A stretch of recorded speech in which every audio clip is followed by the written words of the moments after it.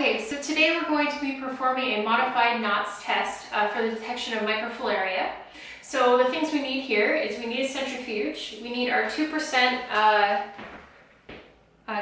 formalin, we need our new methylene blue stain, we need a couple transfer pipettes, microscope sliding covers, and then we need our fresh EDTA 1 ml of anticoagulated blood. And finally we need our 15 ml centrifuge tube. So we'll go ahead and get started. So the first thing we're going to do is we're going to take our formalin and we're going to put it in our centrifuge tube and we're going to fill it to about 10 mils full.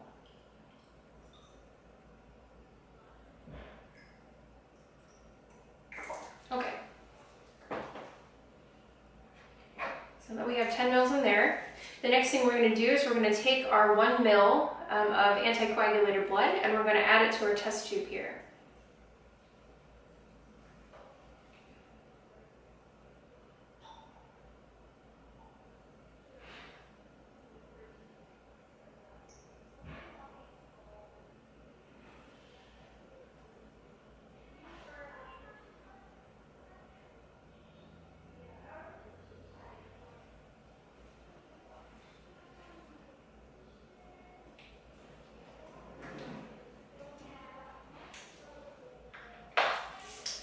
Okay, the next thing I'm going to do is I'm going to place my lid on to our jar here.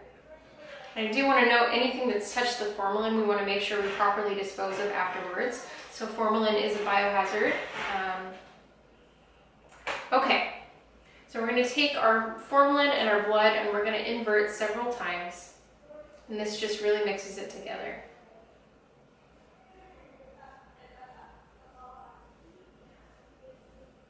Okay, the next thing we're going to do is we're going to put it in our centrifuge and we're going to centrifuge it for 1000 to 1500 RPM for 5 minutes. And when you're adding to your centrifuge, you want to make sure you have a balanced tube that has about the same amount of liquid, which this one does. So we'll go ahead and get it going. Okay, we're going to close our centrifuge. I'm going to put it at about 1500 RPM, and we're going to set it for 5 minutes. Okay, so now that our centrifuge is done spinning, the next thing we're going to do is we're going to take our sample out and take a look at it. So this is what your sample should sort of look like. You'll see the sediment at the bottom. So what we're going to do is we're going to get rid of all the supernatant on the top. And we're gonna just have the remaining bit on the bottom. Okay, so I'm gonna go ahead and I'm gonna get rid of, spoke this a little bit better. I'm gonna go ahead and properly dispose of this just off camera, and we're gonna get rid of the supernatant. Okay, so what we're left with here is, should look something similar to this. So the next thing we're gonna do is we're gonna take a single drop of our new methylene blue stain, which I have in a transfer pipette here. We're just going to add 1 drop. And then taking a clean transfer pipette, we're going to gently mix. Get it off the side there a little bit.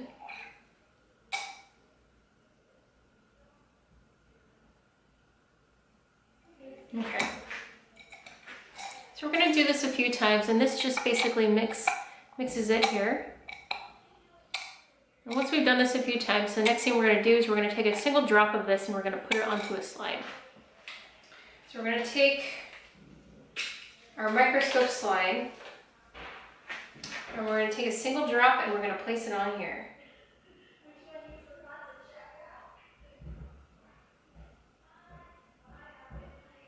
Okay. We're going to take our microscope cover slip. And we're just going to set it on top just like so. Okay, so your cover slip should look something like that. So the next thing we're going to do is we're going to move over to the microscope and we're going to read this under the microscope. Okay, so now that we have our modified knots slide all ready to read underneath the microscope, we'll go ahead and do that. So the first thing you want to do is make sure that you are on the lowest power magnification, which is 4. We're going to turn on our microscope, and we're going to go ahead and we're going to take our slide. We're going to make sure our slide is enabled with our patient name and date. Okay, we're going to go ahead and take a look. I'll wake up a little bit here. Okay.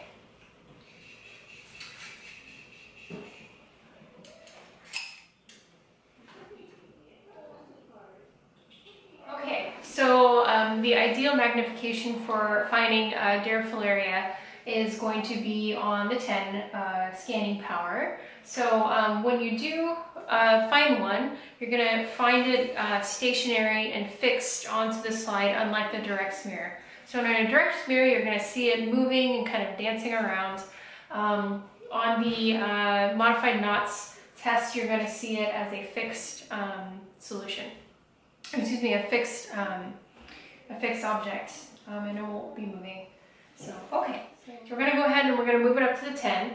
And just like with any cytology, you want to read it in kind of a systematic order. So I like to go in a nice zigzag pattern, just going across the entire slide. So I kind of go reading like that. So I just start at the very top left corner. I go all the way down the slide, and then I go slightly over, and then I go all the way back up, and then slightly over and all the way back down. That way we cover the entire slide, and we make sure that we don't go over anything that we've already gone over. Okay, go ahead and start scanning. So one of the first things you're going to see, very obviously, is you're going to see a lot of blood, red blood cells. So not surprising at all, considering this is a fixed, essentially sample of whole blood. So you're going to see tons of red blood cells. You do see some air bubbles in here. So we'll move over slightly, and then we will go back up the microscope slide. Okay, we're going to move over, and we're going to go back down our slide again here. I do see a handful of air bubbles, but just tons and tons and tons of red blood cells. Okay, we're going to move over again. We're going to go back down. Okay, we're approaching the last line of our slide here, so we're going to keep our eye out. Unfortunately, in the state that I live in Washington State, we have little to no heartworm disease in our area. However, we are starting to see very rare cases in the state, so always something to be really familiar with, especially if I were ever to move to the south. This is something that you would really valuable skill to have. Not only differentiating the 2 different types of microfilaria, but also the different types of diagnostic tests that you would do for identification. Okay. So we've looked at our entire slide.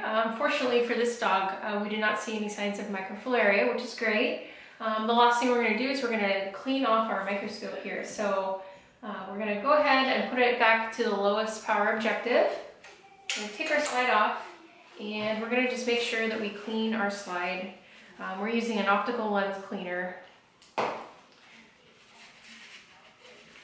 Okay, we just want to discard our slide, and then just make sure your microscope is ready for the next person. Okay, so today we're going to discuss the 2 different kinds of microfilaria that you would possibly see on this type of test. So there's 2 main microfilaria. One is very concerning. So the Derfilaria is the heartworm, common heartworm disease in dogs.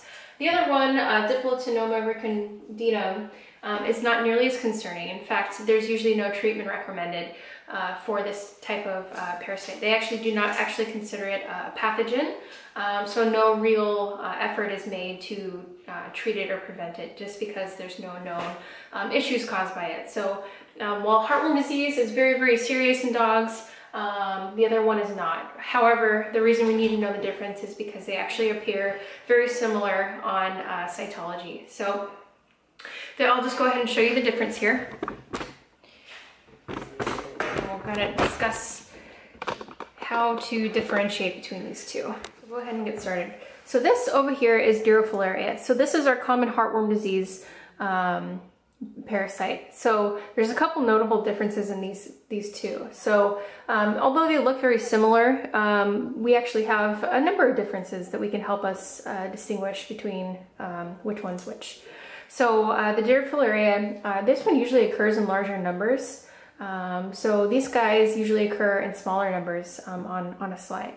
So usually the Dirofilaria, if you're doing a modified knots test, this is going to actually not be moving versus like if you were to do a direct smear, you would see him dancing around. This one, you would see him basically planted on your slide and he would not be moving. She. These guys actually do still tend to move, so that can be a one giveaway. The Dirofilaria tends to have a tapered head versus the blunted head for this guy. So you can kind of see this, this thing has a little blunt head. This one kind of has a little taper. So this is its tail down here, this is its head up here. This one actually, the Dirofilaria tends to be thicker and darker. So you can actually sort of see on the Diplotinata, I can never say that one. You can actually see some of the inner membrane microscopically. So it's a little more, I guess, transparent looking than the Dirofilaria. The Dirofilaria tends to be just thicker and it tends to hold that stain a little bit better. So also their tails are slightly different as well. So our Dirofilaria has a straight tail, and then our Diplotinema has a kind of a button hooked tail. So there are a couple main differences, but like I said, it's very important to know the difference just because one is a very serious disease, the other one is not considered a serious disease. So very important to know the difference between both these two.